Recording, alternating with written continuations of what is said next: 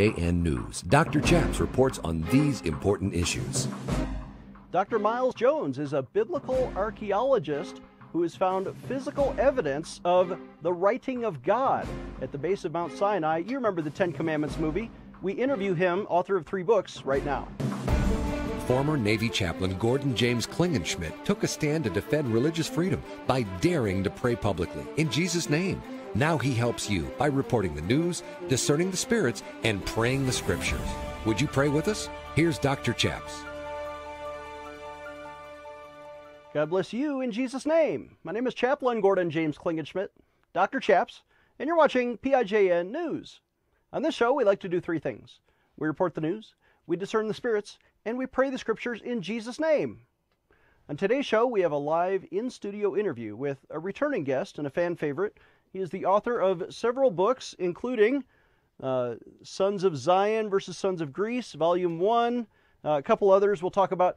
Have you seen that Ten Commandments movie? You know, the one with Charlton Heston where God gives the Ten Commandments at Mount Sinai, and then the rest is history. Well, there is physical evidence now being discovered by biblical archaeologists, and linguist expert Dr. Miles Jones is translating God's words into English. How are you, sir? Well, I am very excited to be here. Well, I'm excited to have you back because you've discovered evidence that the Bible is true. Right, physical evidence that the Bible is true. Well, you probably understand that the establishment, the academic establishment, doesn't like to give credence to the biblical timeline. They say the Exodus happened a couple of centuries later than it did. So when you look there, surprise, surprise, there is no evidence of the Exodus. But if you look at it in the biblical timeline, in the 15th century, and entering to Israel in the 14th century, you find an abundance of evidence of the Exodus. And this is 15 or 1400 years before Christ. Right, that's exactly right. They entered in about 1400. So in my book, The Writing of God, I talked about this evidence, the inscription at Sinai being written in the earliest known alphabet of letter symbols. Of course, they don't want to hear this, that this was something that came from Mount Sinai. But now the new evidence is proving everything I said in this book to be true. They have uncovered Joshua's altar on Mount Ebal. You know, after Jericho and Ai, he built an altar on Mount Ebal. Moses had put the blessings on Mount Gerizim and put the curses on Mount Ebal. Now, that was about 10 years ago. Adam Zertal did the excavation. But now they have found, Dr. Scott Stripling has found tablets with inscriptions on them. And they're in lead, so he's had to develop a special technology so they can be read. But they have been read, and they have been interpreted, and they are curse tablets, and they have the name of God in them. And guess what? They're written in exactly the characters that I described in the writing of God that was carried into Israel with the Israelites when Joshua wrote the words of the law on the altar at Mount Ebal. So let me recap some of this. Now we're thinking Indiana Jones. This is Dr. Jones, by the way, not the same Indiana Jones, but Dr. Miles Jones. Close enough, right? And sometimes you wear that hat, but I have. You're saying when they carried the Ten Commandments in the Ark of the Covenant and Joshua brought that into the Promised Land, that could have been the very first written alphabet in human history, actually inscribed by the finger of God. That's why you call it writingofgod.com as your website. You have images of that. But now that same alphabet that you discovered and had translated before is now been confirmed in these new curse tablets where it's described in the Bible, the blessings on one mountain, the curses on the other mountain. They literally have tablets with those curses on the one mountain. That's right. That's exactly right. And it's not a question that it may have been. It was the first alphabet that was given to us on the tablets of stone, written by the finger of God. We have plenty of evidence to show that. This new evidence is simply pointing out that everything I had written about it is true. The same alphabet is now showing up in Israel itself, at Mount Ebal, written on those tablets, where they're carrying out things that come straight from the pages of Exodus. Wow. So this is proof that the Bible is true. It is physical evidence of the truth of the seminal event of the Old Testament, the Sinai covenant. And hold up this conquest. book. It's called The Writing of God, Secrets of the Real Mount Sinai. Right. And you're literally talking about the earliest human alphabet in history. Does it predate, right, for example, the Hindi language in India or, yes, or the Egyptian hieroglyphs? Or? It doesn't predate the hieroglyphs, but that's a pictographic writing system. Okay. And Sumerian, the cuneiform, started out pictographic, then it became abstract, but it still wasn't alphabetic until Sinai. And wow, it did develop from a pictographic alphabet of the Egyptian glyphs. That's where they came from, Egypt. That's what they knew. So they simplified the glyphs. That became the Hebrew alphabet, and that was the first, and then eventually the Greek alphabet and the English alphabet we use today. And the Aramaic alphabet, which spread all the way to India, and the Brahmins developed the Hindi alphabet from that. So this one alphabet spread throughout the world. All alphabets come from this one, which is what first got me excited about this. Because it's one alphabet, and that alphabet appeared at the time of the Exodus, in the path of the Exodus, when Jehovah said, "Here, Moses, here's the word of God and the writing of God on these tablets. Now you go and teach them." This is exciting stuff. We need to take a short break. When we come back, I'll ask Dr. Miles Jones about his other discoveries and other 2 books. Giving you a megaphone in Washington, D.C. Dr. Chaps will be right back. You know, I've been doing a lot of praying, and for years I've been teaching about the baptism in the Holy Spirit.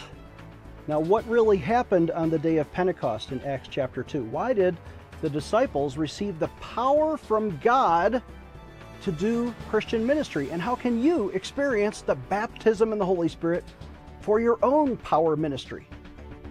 This is a 5-part teaching, newly available. We just put this out. Part 1 is the baptism in the Holy Spirit, how to receive the power of God in your life. Then we go into part 2, the gifts, the power gifts of the Holy Spirit. Part 3 is every instance we could find of speaking in tongues throughout church history. It's not an old gift, it's for you today. And also we have interviews with Charles Johnson and Lana Heitley. I want to encourage you to get this product when you visit our website, prayinjesusname.org. Click on the online bookstore at the top of the page, prayinjesusname.org, available for a suggested donation of $30. Or you can call us at 866-OBEY-GOD. Again, that's 866-OBEY-GOD. This is a topic that in the last century was responsible for up to 800 million Christians around the world experiencing the gift of tongues and their own private prayer life. How can you have powerful intercession in your prayer life with God? This will energize you as a Christian, and it's all Bible-based. This is real step-by-step instruction through the Scriptures. We want you to have the baptism in the Holy Spirit. Before you even begin to experience that, it might be important if you learn what the Bible says about that gift. Again, yours today for a suggested donation of $30. Get this product today at prayinjesusname.org. Operators standing by at 866-OBEY-GOD. Defending your religious freedom. Here is Dr. Chaps. Welcome back. I'm Dr. Chaps, joined by Dr. Jones, I presume. Dr. Miles Jones is a biblical archaeologist, has written some important books about physical evidence discovered near Mount Sinai. Where are we talking in the world? Where is this geographically? Well, Mount Sinai, the real Mount Sinai, is in Arabia, and that's where it says it is in the Bible. It says it's in Midian in Arabia. It's church tradition that it was located in Egypt. But the Bible says 72 times they went out of Egypt, and they crossed the Red Sea, an arm of the Red Sea, called the Gulf of Aqaba, and entered into northwest Saudi, what is now Saudi Arabia. They entered into Arabia, and they went to the tallest mountain in Midian, and that's where Mount Sinai is located. It's now called Jebel al-Lawz because they Islamicized the region and the names. But in the old maps, it's still called Mount Horeb. So Mount Horeb is another word for Mount Sinai? That's the original name of the mountain, but it's located in the wilderness of Sinai. So it is more often just, referred to as Mount Sinai. But since the events with Yehovah happened there on the mountain. It's also called the mountain of God. And that in Hebrew is expressed two ways, Har Elohim and Har Yehovah. So, but I've studied all of these references. They all refer to the same mountain. Wow. So there's not any ambiguity there. Yeah. There's just, the original name, Mount Horeb, Mount Sinai, because it's in the wilderness of Sinai, and Mountain of God, because it is the place where we had our encounters with God. I know Saudi Arabia is a kingdom, and it's a closed country to the gospel. It's hard to travel there. Who is allowed to go and see these things? Well, they're opening up now. That's really great. And I honestly believe it's because they know that Mount Sinai is located in their territory. So rather than, they used to try and cover that up. But now what we're seeing is they're going to open it up to tourism. And it's already happening. You can take tours in there now. They're creating really a city-state, but it's more like a state, which is a huge part of Northwest Arabia, called Neom. You can look it up on the internet. How do you spell that? Neom. Okay. And they won't have Sharia law there. Tourists can go there. There'll be 5-star hotels. They'll put a lot of money into it. But I believe they're doing this because right in the center of Neom is Jabal el-Lawz, Mount Sinai of the Bible, and millions of people will want to see that and go in there. So the word is out. Wow. The tipping point has been reached. People are realizing this is where the evidence is. Archaeological findings, the linguistic findings, inscriptional evidence, and all the context of history that makes it clear this is the real mountain that God descended on in fire and flame and called all his people to him. So we've described, and you have pictures in your book, The Writing of God. Hold that up again so people can find it, and it's through the website writingofgod.com. Right. Go to writingofgod.com. Flip open to some of those pictures so they can see, like the alphabet that I was learning about. Well, this is the first thing. They found the footprints of the Israelites. Now, this was their first literate act. And the 3 hash marks that you can see on those footprints is actually the letter K, the Kaf, which means in Hebrew, it actually means the cup of the hand, or the cup, the instep of the foot. And of course, that's the name of the letter K. But that is, so when they're marking them, they're literally marking them as the soles of their feet. Wow. So we also found other inscriptions there that tell a tale straight out of the pages of Exodus. They killed an Amalekite that had killed 2 Israelite women, Hagar and Amaya bat Hagar. Amaya, daughter of Hagar. So we know the Amalekites were on those who were falling behind and did not have male protection. So they were able to kill the Amalekite. One of the inscriptions said died Amalek, and the other 2 talk about the 2 women who died with them, right, in that grouping. And they are written in Proto-Hebraic. Proto-Hebraic, which became the Hebrew language. So Proto just means before the version before the earliest version we know. Exactly. And that's what it means. And a lot of this was preserved. You've been now tracing the Messianic Church. Hold up that second book, and there have been that's the Sons of Zion. It's in 2 volumes. Oh, 2 volumes. So volume 1 called The Sons of Zion versus Sons of Greece. There was way too much documentation to put in one book. So this traces it from the beginning all the way, because it goes back to the Genesis, where they had the Israelites were entering the Promised Land, and the people that are inhabiting then, there are several tribes, among others was the Cadmonites, the tribe of Cadmus of Tyre, who returned to Greece carrying the alphabet with him after they were kicked out of the Promised Land, which they were. So it's been both the Bible and in Greek legend that this Cadmus carried it back with them after the Israelites came in and pushed those people out of the Promised Land. So we follow it all the way. Because for some people, external evidence has to confirm what the Bible says about itself. You can't just take one man's word for it, or even though there's 66 different books in the Bible and they confirm each other. but external Greek archaeological evidence is telling the same story. Right. Well, I believe what it says in the Bible is true. I would, if I did not think so, I would say that, right? But what is in here as an accurate history has to be validated by what we know in scientific evidence, right? Or there's a discrepancy. Somebody's off somewhere somehow. But I found that the Exodus, all the evidence pointed to the Exodus happening exactly like it said it did. So I moved forward and connected this up with the Hebrew Gospels, which is the latest evidence that we have that the Gospel was originally written in Hebrew. So this is the story of that. The survival of the Hebrew Gospels and the survival of the Messianic Church of Yeshua HaMashiach, or Jesus Christ, if you prefer to use that name. Same historical person. Right? You're using fancy Hebrew language here, and I love it. Absolutely love it.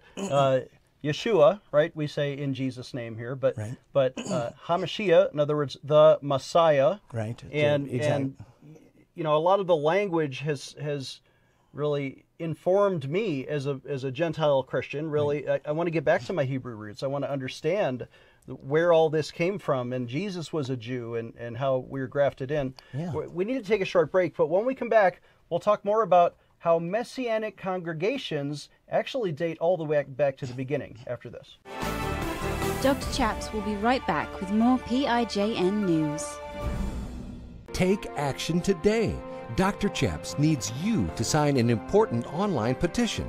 Today, I want to invite you to sign a critical petition to defend innocent babies and to end abortion in America.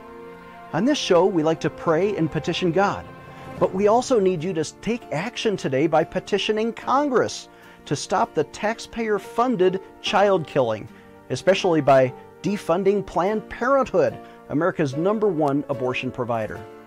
Why are your taxes paying to murder innocent children in the womb?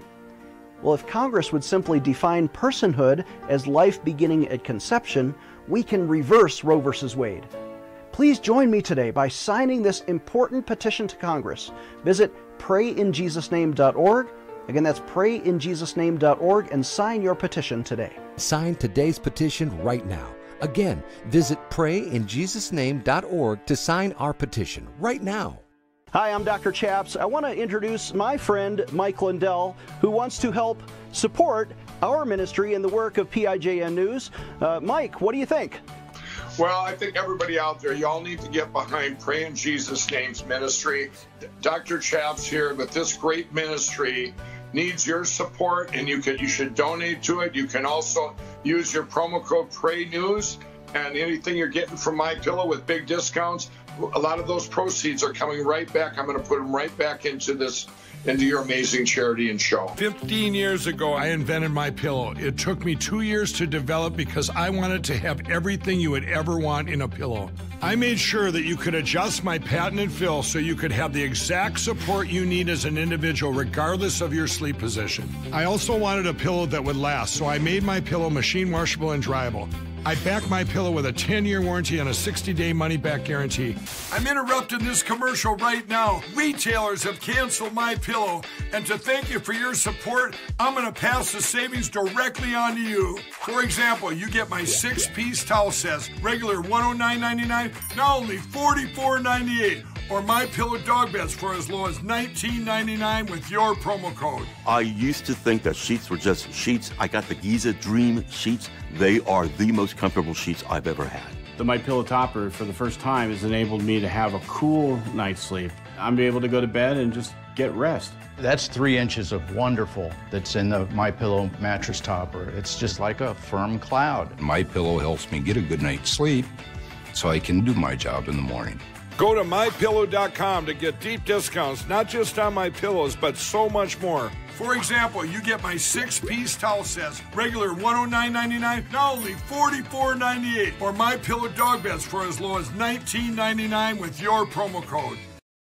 Empowering you, the grassroots activist. Here is Dr. Chaps. Welcome back. I'm Dr. Chaps, joined by Dr. Miles Jones, a biblical archaeologist who is helping me get in touch with my Hebrew roots.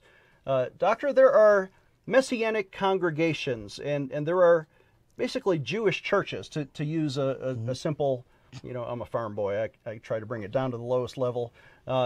Do they worship Jesus as Messiah, or are they trying to bring the Old Testament into vogue today? What do they do?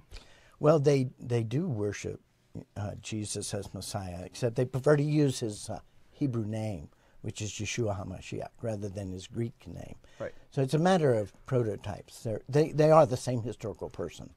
So if you want to say Jesus Christ, that's fine with me. Yeah. And millions of people have been saved by calling out to that name. So if he's good with it, I'm good with it. Yeah, right? yeah. But to understand him as a Hebrew rabbi, you really have to get into your Hebraic roots. And he wants us to be closer to him. But to do that, we have to understand him, what his message really is, because it has been distorted. And I think a lot of people now are awakening to this. I see it as a broad movement. As far as I'm concerned, you don't have to have a card to be a Messianic. If you are a believer, a follower of the Hebrew Messiah, the Son of God, the Son of Yehovah, then you're a Messianic. You don't have to use the label if you don't want to. It's very clear in Acts 15 that, Gentiles don't have to become Jews. Jews Right. don't have to become Gentiles. Baptists don't have to become Catholics. Catholics don't have to become Messianic. I think the Creator is much more interested in your heart. He is. Whether your heart is ready, But than your doctrine. Your third book is called Messianic Church Arising. Right. And you're talking about the Jewish church, not just in today, but you trace it all the way back to the beginning.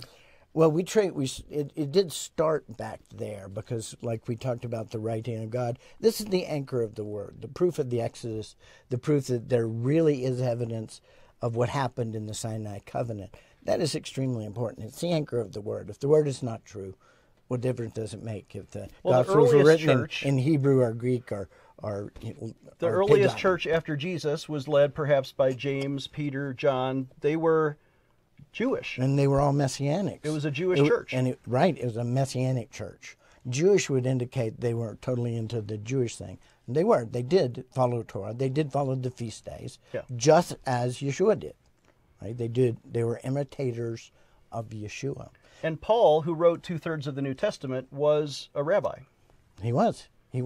And he also followed imitated the same, practices that Yeshua did. Trained by Gamaliel, and he wrote, especially in the book of Romans, which talks about salvation through Jesus Christ.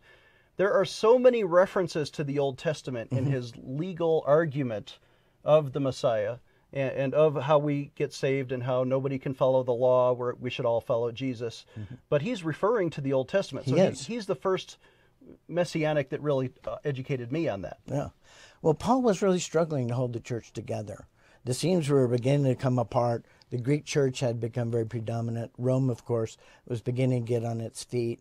And the Roman church, they felt like they should obviously be the leaders of the church worldwide. They had all the money. They were the conquerors of the world. They had the people that knew how to do international networking and stuff like that. They were the obvious leaders of the church. So they were competing. The pieces were coming apart. They separated from the Messianic church and the Judaic church. And later on, the Greek church broke off from them.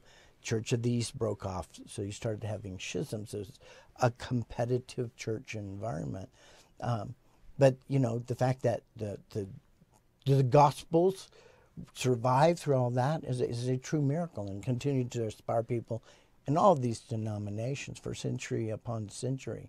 And that really is because of the Messianic church, which survived and carefully preserved the Hebrew Gospels through their years and the received texts of the Bible. Yeah. The earliest Greek compilation of the Bible done by Lucian of Antioch, who was a Messianic. Right. So we have the New Testament, which I learned in seminary was translated from the Greek, but you're saying there are Hebrew versions of the Gospels, Matthew, Mark, Luke, and John. Right, there are. So this is the short form. Matthew is definitely written in Hebrew, but also Luke. All the early church fathers said Matthew is written in Hebrew, but they also gave a lot of quotations from the Hebrew Gospels, and many of them come from Luke, not Matthew. So we know Luke was also written in Hebrew. When it was translated into Greek, they added a lot more information into it, a lot more of the narrative. So it's a bit of a hybrid. Okay, then you have the books of the Bible, the epistles that we know were written in Hebrew, and they're all in the back of the Bible. So you have Hebrews from Hebrews, 1st and 2nd Peter, 1st, 2nd, and 3rd John, James, Jude, and Revelation. These were all originally written in Hebrew. So that's quite a bit. And the others were written in Greek, but they were translated into Hebrew so that the early Messianic church would have an entire compilation of the Bible, Old, New Testament, the letters of Paul, everything in Hebrew, because they were not Greek speakers. Yeah. And we have recovered several of these manuscripts. As a modern American, I thank God for the King James Bible, right? First one to really educate me when I was a born-again Christian in 1986. We're out of time, but Miles, I wonder if you could lead our audience in a word of prayer. I would love to do that. Yehovah, Yeshua, Ruach HaKodesh, we just ask that you come into the hearts of all of our listeners and lead them and guide them the way you would have them go. Open them up to their Hebraic roots of their faith so that they can be stronger in their faith and know you closer and better. In the name of Yeshua HaMashiach, we pray. Amen. Amen. Our guest has been Dr. Miles Jones. Writingofgod.com is his website. Our website is prayinjesusname.org. Again, prayinjesusname.org. We need your regular sponsor donations, even if it's a little amount. For as little as $1 a month, you can set it and forget it on our website when you click on the Recurring Monthly Pledge Sponsor button. It's a big button on the right side of our website, Recurring Pledge. Pledge $1, and you don't have to remember it. Every month we can deduct as you wish. Our phone number is 866-OBEY-GOD. We want you to call us today if you prayed with us or if you need prayer. Call us at 866-OBEY-GOD. You can press option 2 if you want to leave a prayer request. It's free. Or you can talk to a live operator during business hours. Please call us. We want to hear from you. We'll see you next time.